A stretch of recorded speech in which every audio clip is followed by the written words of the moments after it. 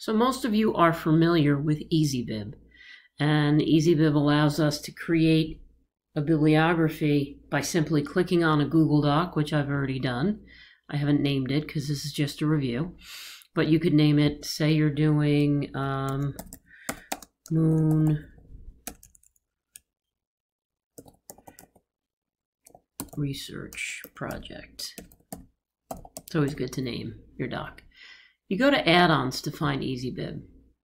Then you go to EasyBib Creator and click on Manage Bibliography. If for some reason you do not have EasyBib when you go to add-ons, simply go to the tab that says Get Add-ons, and you can find it and add it to your drive. So when you go to EasyBib Creator, you go to Manage and you click there. And then you'll see the options pop up on the right. Most of you are going to be using websites. So you're going to be clicking on the tab website so that you can enter a URL. I already opened a Duckster document about phases of the moon. So let's say you use this particular website and you use this article. Every article on the website has a URL. You just have to click over here. You hit Control-C, you go back to your document, and make sure website is clicked, and you hit Control-V, and then search.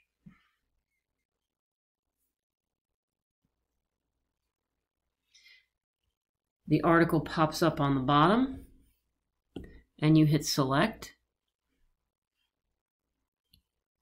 and then you add it. Add this bibliography to your doc, and voila, there it is. So EasyBib automatically calls this Works Cited, but you could always change it to Bibliography. You could also,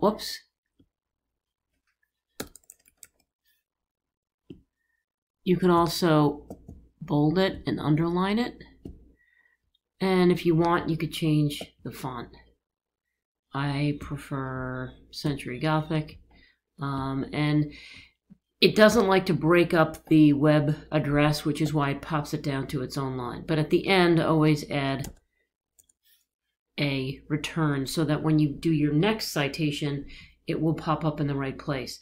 I always like to make my bibliography citations single-spaced, and we do that by going up here and clicking on single. And then once again, make sure that you add a space in between so you'd be ready for your next citation.